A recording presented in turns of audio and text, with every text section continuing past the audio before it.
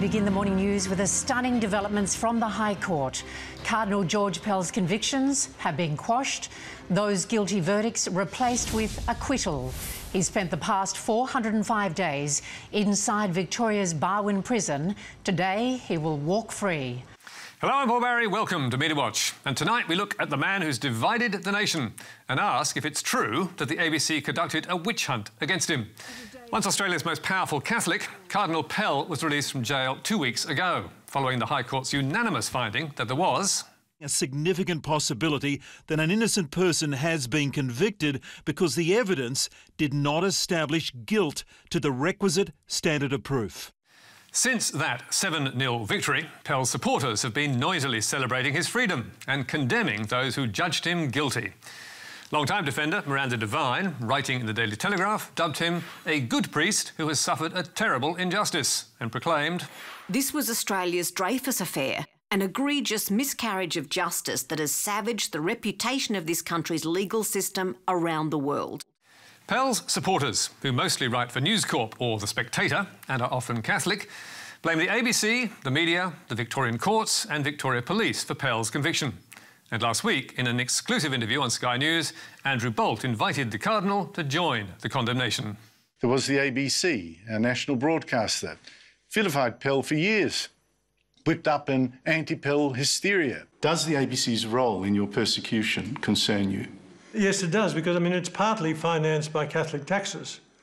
I believe in free speech. I acknowledge the right of those who differ from me to state their views. But in a national broadcaster, to have an overwhelming presentation of one view and only one view, I think that's a betrayal of the national interest.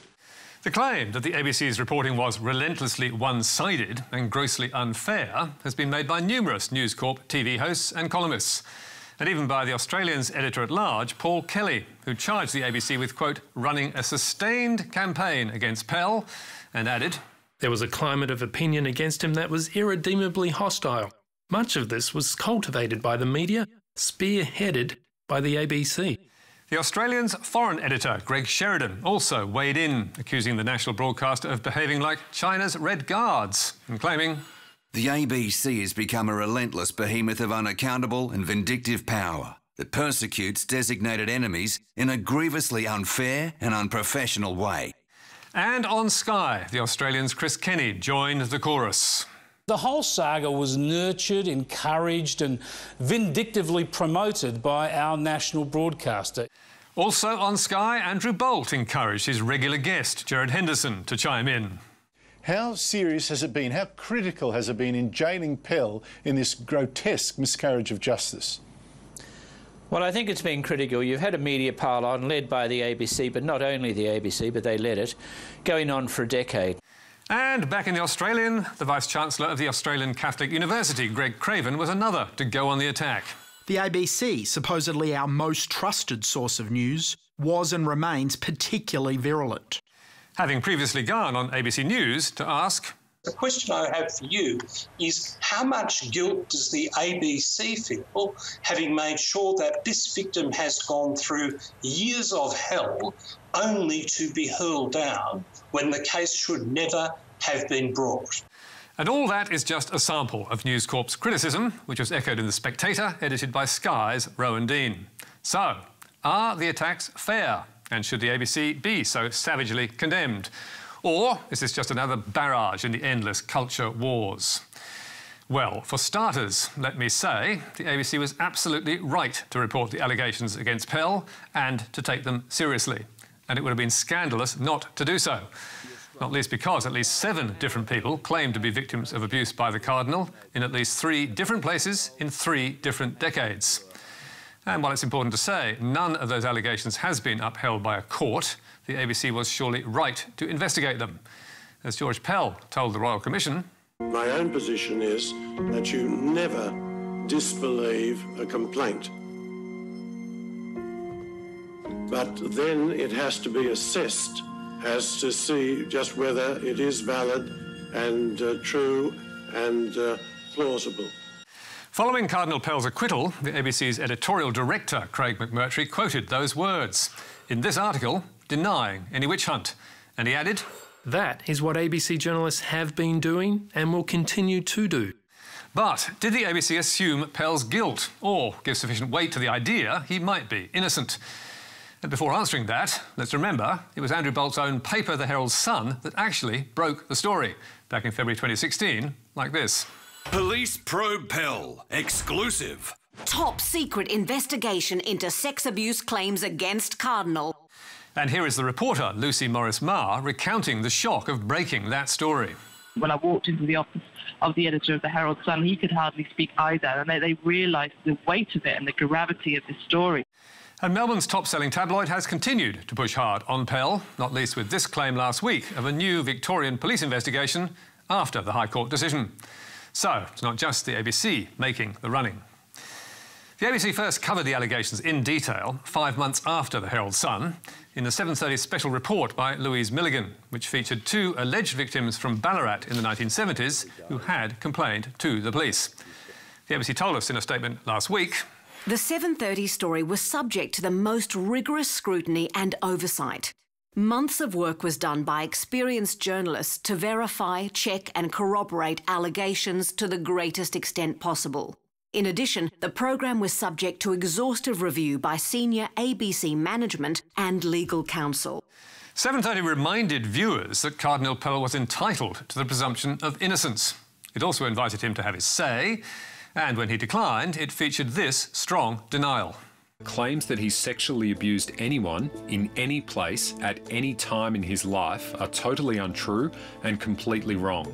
He denies the allegations absolutely and says that they, and any acceptance of them by the ABC, are nothing more than a scandalous smear campaign which appears to be championed by the ABC. Around 1 year later, in June 2017, Victoria Police charged Cardinal Pell with historic child sex offences, and a lengthy media blackout ensued, enforced by powerful suppression orders which made discussion of the case impossible. That blackout wasn't lifted until February 2019, when one set of charges against him was dropped and a verdict of guilty was revealed on the other. Media Watch pointed out at the time that Pell might appeal. We also highlighted articles in The Guardian and The Age questioning the safety of the verdict. And we warned that all the week's screaming headlines, quote, may need scrubbing out. There was, however, no such caution from Louise Milligan and Four Corners, which did not canvass any of Pell's defence from the trial. In my view, it should have done, and which lined up witnesses condemning Pell. For it to happen to the little boys is just... They preach about God, they preach about love, love thy neighbour, and that's... They took away lives, took away innocence. But ABC's 7:30 did canvass the possibility that the verdict was wrong and Pell was innocent, interviewing Father Frank Brennan, who'd followed the case closely, about improbabilities in the prosecution case. The jury has found Cardinal Pell guilty, and that in a trial where it seemed to me there were quite a number of improbabilities in relation to the evidence, but nonetheless 12 conscientious Australian citizens off the street have said we're convinced beyond reasonable doubt that this happened. Father Brennan went on to tell 7:30 in detail why he thought Pell could not have committed the crime, and he made similar comments on radio.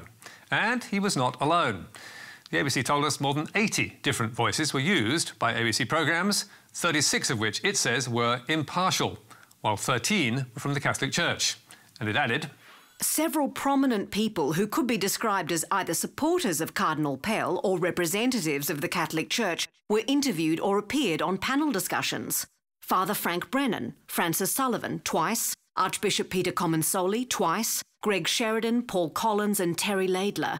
Comments from Professor Greg Craven and Tony Abbott were also included in the package leading PM that day, along with Cardinal Pell's statement. Other prominent supporters of Pell, says the ABC, were asked to comment but declined. 6 months later, when the Victorian Court of Appeal dismissed Pell's first appeal, lawyer Richard Beasley appeared on the drum and again raised doubts. The dissent by Justice Weinberg, I think, is quite compelling.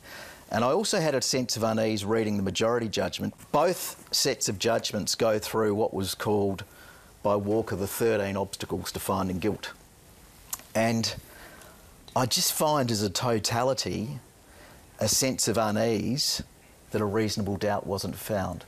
And while he may have been outnumbered, he was not alone. Catherine Greiner and Lyle Shelton also spoke up for the Cardinal. And Melbourne's Bishop Elliott, who's been a close friend of Pell for 50 years, told 7:30 he believed he was innocent. Again, according to the ABC, several other Pell supporters declined to comment. Unsuccessful requests for interviews included Professor Greg Craven, Archbishop Mark Coleridge and Archbishop Peter Comensoli. So, was the ABC's coverage relentlessly one-sided? In a word, no, it was not. Unlike those criticisms from News Corp. And let's not forget that Louise Milligan and her producer Andy Burns won the Melbourne Press Club's 2016 Golden Quill Award for that 7:30 special, while Milligan's book Cardinal was also highly acclaimed, winning the 2017 Walkley Book Award and the Law Reporting Award from Sydney's Sir Owen Dixon Chambers. So, Milligan's reporting was praised by lawyers and journalists alike. Last week she responded personally to the Australian's foreign editor Greg Sheridan, who has blamed her for Pell's wrongful conviction, tweeting, "To frame this as a concoction of my book or the ABC is a profound insult to 12 men and women who sat through weeks of evidence, to 2 eminent appeal court justices, to the OPP, to Victoria police officers who daily see the impact of child abuse perpetrated by your church." It's also worth noting that the Australian, whose columnists are so busy attacking Milligan and the ABC, is no stranger to trial by media. Its crime podcast Teacher's Pet, which won the Gold Walkley for Hedley Thomas in 2018 and has been downloaded 10 million times, was massively promoted by the Australian for months on end. And Thomas did not give his target the presumption of innocence. I think everything points to Chris Dawson. We can't play you the full grab. It would be in contempt of court. But even if News Corp's ABC haters are blind to their own hypocrisy, the ABC should not escape criticism altogether. Having given so much time to Pell's accusers since 2016, 7:30 should surely have devoted more than 6 minutes to his final acquittal. And comments like this from Barry Cassidy and Quentin Dempster after the High Court decision suggest that some past or present ABC titans still want to believe Pell is guilty. The High Court has found there was not enough evidence to convict. It did not find him innocent. Pell innocent headlines Australian. Also, His Holiness Pontifex uses the word innocent in a tweet. This is a misrepresentation. Technically, that may be right, but the principle of our legal system is you're innocent until proven guilty. And after a unanimous 7-0 verdict from the High Court, you surely can't argue that Pell is not innocent of the charges. So, what are the lessons for the media from all of this? How should it report on historical sex offences when the alleged abuse took place many years ago, unwitnessed, in dark, silent corners? Does the public have a right to know that police are investigating? In my view, yes. Do the alleged victims have a right to be heard and taken seriously? Yes, again. But the media must be cautious, careful, rigorous and fair. As Professor of Journalism Margaret Simons asks in The Guardian, should the media campaign against individuals and mount the case for the prosecution? I would say no, but I would also say that they bear a vital responsibility to bring serious allegations to public attention. The lines are blurry, the judgments difficult. They are indeed. And did the ABC get their judgments on Pell 100% right? Probably not. Was it a witch hunt and a dark day for journalism? I, for one, do not think so. But this was a case that divided the nation. And finally, to another polarising figure, a former Prime Minister with an explosive and much-awaited new book. Well, it's a time where we need to have faith in our leaders, but that hasn't stopped Malcolm Turnbull ripping into Scott Morrison in his brand new memoir. Mr Turnbull has called Scott Morrison a control freak and emotionally brittle and said that his successor played a double game ahead of the spill that ended his leadership. Yes, old wounds have been gashed open by the release of the Turnbull tome today, with few in Canberra spared. And tonight, Malcolm was busy spruiking its contents on the ABC in a sit-down interview with Lee Sales. The truth is, when I was Prime Minister, everybody told me not to trust everybody else. Why do you think they didn't want you to win an election? Abbott and their friends in the Murdoch media overthrew my government because they thought I would win it. Those plutocrats knew that I did not belong to them. But it was the Australian that stole the scoop last week with this story about Turnbull's axe grinding, thus spoiling extracts from the book that Nine's papers were supposed to run as an exclusive on the weekend. And naturally, News Corp's commentators, including Tony Abbott's former Chief of Staff, also got first crack with their unfavourable reviews. And this bloke lobs a grenade like this at the party, which gave him the honour of leading it. I just think it says everything about Turnbull. I've never met a more reprehensible human being. I have to say that. And surprise, surprise, she wasn't the only one on the Murdoch's news channel to give Australia's former elected leader the thumbs down. He's a sad, pathetic little man. I tell you what, he's a mongrel. I don't like him. Character counts in politics too, and Turnbull had none. I don't care about ghosts. I'm not going to promote ghosts by giving him what he wants, which is to be angry. He is a total irrelevancy. We already know, of course, that the former PM has accused the Murdoch media of plotting to bring him down. And the book makes new claims in that regard. Recounting a conversation with the Australian's editor-at-large, Paul Kelly, Turnbull writes... Kelly observed that at News, and especially on Sky, the view is that I have to be destroyed because I am too left-wing, no better than Labor leader Bill Shorten. It is shocking stuff, and even more shocking that we are no longer shocked that one of the country's largest media groups behaves in this way. So, how did News get its advance copies when Nine was supposed to get the scoop? Well, who knows, but... The publisher of former Prime Minister Malcolm Turnbull's memoir is threatening legal action against a staffer in Scott Morrison's office who's accused of leaking the book. Yes, dozens of pirated copies were circulating in Canberra last week and sent to ministers like Marise Payne. I've received and deleted. That's the most important thing. You won't tell us who it's come from? Received and deleted, David. I'll take that as a no answer. And he did. In the book, Turnbull accuses Morrison of using friendly scribes at News Corp to massage his messages, a strategy that seems to be playing out yet again. That's all from us tonight. You can read the ABC's full response about its George Pell coverage on our website. And don't forget, Media Bites every Thursday on your favourite social media platform. But for now, until next week, goodbye.